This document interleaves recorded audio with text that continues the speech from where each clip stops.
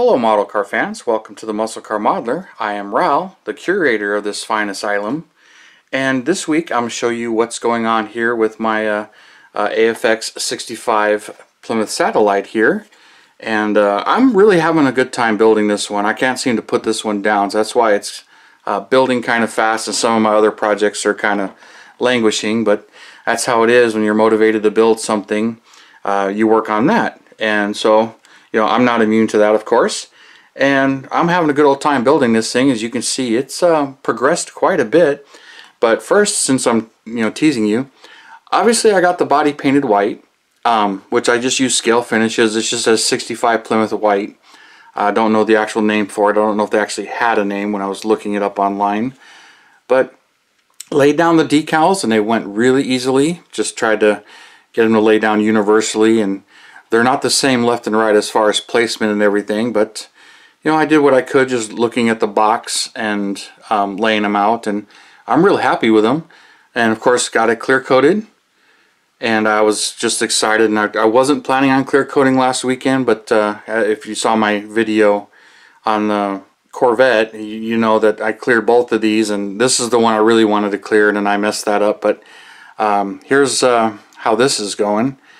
And so it's cleared and ready to go. Even painted the headliner red, just some flat red, just like I did the compartment here.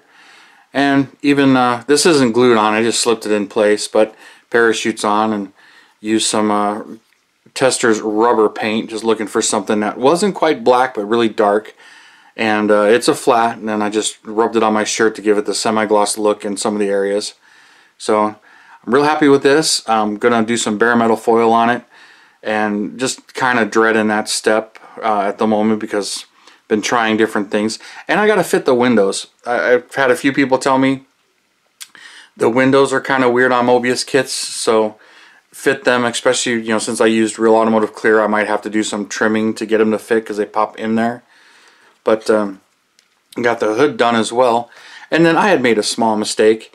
The Plymouth decal that went on there, I left the Plymouth lettering on the hood when I painted it white the first time, and then I was looking at the instructions and the decals and realized I need to sand the lettering off, but sanded it smooth, gave it another quick shot of paint and everything, and then when I was ready to clear, this was ready. So hood's taken care of, so now you can see. And I don't know why there's no O. I noticed that in the real pictures as well, and it's on the box art.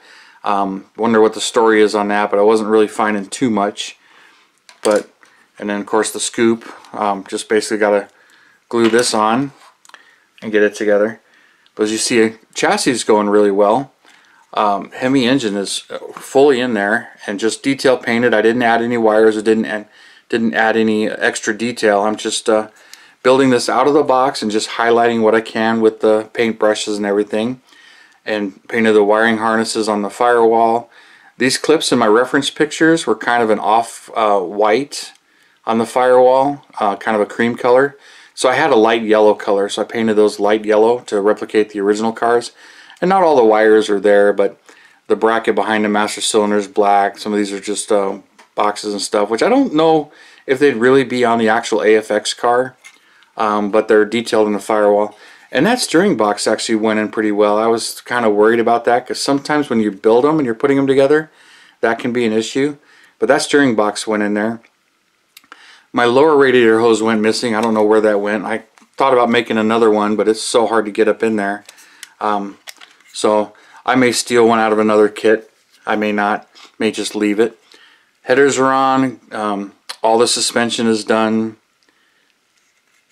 and just pretty much detailed. Got enough fingerprints on the bottom of the oil pan. I think I'm gonna brush another layer of paint on it. Here's my axle. It's in place. I didn't glue this yet. Main reason is I was fitting the drive shaft, and the drive shaft that comes in the kit, because I swapped the rear end, this rear end comes out a little farther, so I had to modify the drive shaft. But this is the kit's drive shaft, and all I did was I had to shave a little bit off of each end.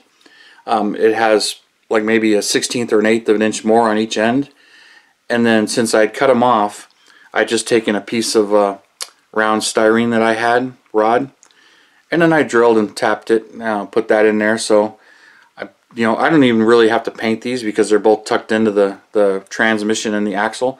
But now it fits, so I basically just got to glue all that together. So glue that together, glue the drive shaft and rear end in, and it's pretty much done. Then I just got to put the brakes on, the shocks on, and then wheels and tires. Now the back, I painted the wheels gloss black and hit them with the clear coat. I'm going to detail paint them a little bit, like either the center where the axle is either going to be flat black or steel. I'll probably do steel, and then just do some steel on the lug nuts. And then the front wheels, I'm kind of undecided. I painted a set of the front steels white, as I kind of like that look.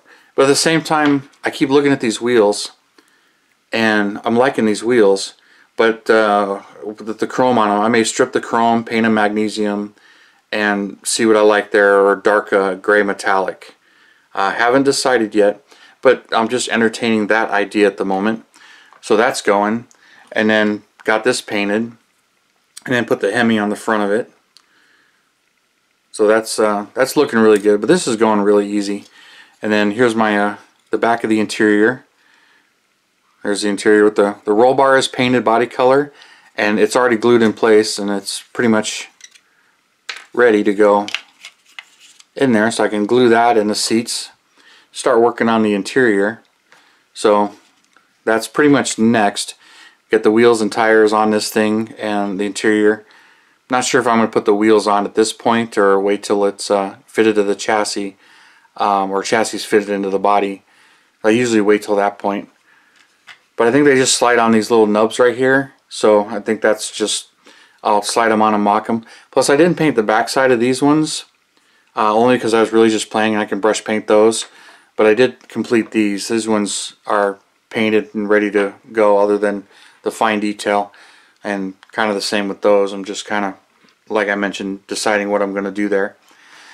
And then the rest of it, you know, the door panels are shot, and I sprayed a little of a base coat on them, the flat red, so it gives it a little bit more of a vinyl, and it stands out against the flat red.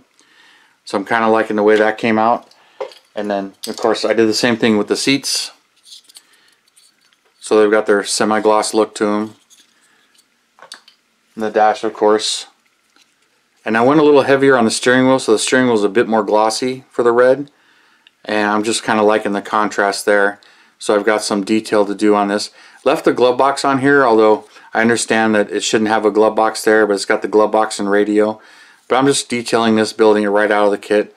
Haven't worried about that too much. And it's got a decal to lay over the gauges there too. So I'm interested in how that's going to lay down. But you know, this dash really should be changed or modified a little bit for the race car, but it's not ready yet. So that's how that's going. And I'm really, you know, I'm really thankful they put these photos on here. So I'm using them as nice reference material just to look and see how they built it, or whoever did the box art. And I put the coil right on the intake manifold because there's a nice little hole there. And I wanted to hide it, plus that's where the factory coil would be on the Hemi, being the cross ram. So I did that, even though the directions also tell you to put it here. But since I'm doing the mule car, when you do this injection, you have to mount it on the fender, that's for sure. And my next one, because I have two of these kits, I'm going to build it with the tall stacks and do this color combo. But for the mule car, I'm kind of doing this cross ram, I'm kind of doing an early one. And it's looking pretty good, so I'm pretty happy with it. And so I did that, and I just did some little extra detail painting. But I'm really happy they give you these nice photos and everything on this box. And these instructions are pretty nice too. I mean, I'm enjoying these with the reference material. Although it's just kind of weird how they explain some of the stuff, so I'm not used to any of that. But there I did, see they put it there, and I did it just like that, but I painted the fan all black. I didn't paint it silver like that. Not even sure they'd be using the factory fan or not, but painted that. And then I painted the oil filter gold too. I don't really see too many gold oil filters, but I decided I was going to do that as well. But really enjoying it. There's a reference for the dash, of course. So I'm going to do just like they did here, with foil and some of the paint. But you got a couple of decals there and a tack. there's not a whole lot of detailing to the interior. It's pretty Spartan interior, so that'll go together pretty well, pretty easily. But I think on when I do this one, I'll do more of removing the radio and removing that. And I'll do that on this one. But on the mule car, I'm just kind of leaving it more stock. You know, kind of the theory that, you know, they didn't, being the mule, they just took a car right off the line and cut it all up, but they didn't take the time to fill this stuff in. But when they got to this car, they started to save all kinds of weight, and I'll start doing all of that stuff. And that's just my thought process on why I'm building them. I'll go a little bit farther in this one, but I'll leave the Dana in this one when I do this one. But those are my thoughts and plans. But who knows when I'll actually get to building that second one. Although I'm having so much fun building this one, it's going together so well and so easily, I may end up doing another one, because I seem to do in batches, do, you know, 2 or 3 Corvettes here, and this one I don't know why, it just was screaming to me, so I got going on it. So, but I'm really enjoying it, and apparently you guys are too. So thank you for tuning in, subscribing, and all your comments. I really appreciate it. You guys, you have a wonderful weekend, and I'll see you next Saturday.